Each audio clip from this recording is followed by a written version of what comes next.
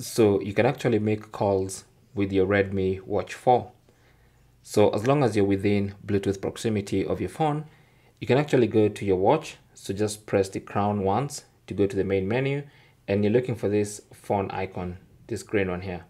So tap on it, and then if you have a recent call list or call log, you can tap on a name, or you can just tap on the dial pad, put in a phone number. For instance, you can put in a number like that, and then hit the call button, and you can make a call like that. You can even tap on the three dots and then choose the volume.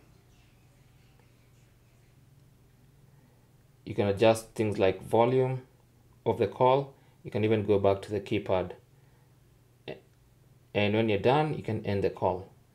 So you can actually do that as long as you're within Bluetooth proximity of your phone. Thanks for watching. Comments and questions down below, and good luck.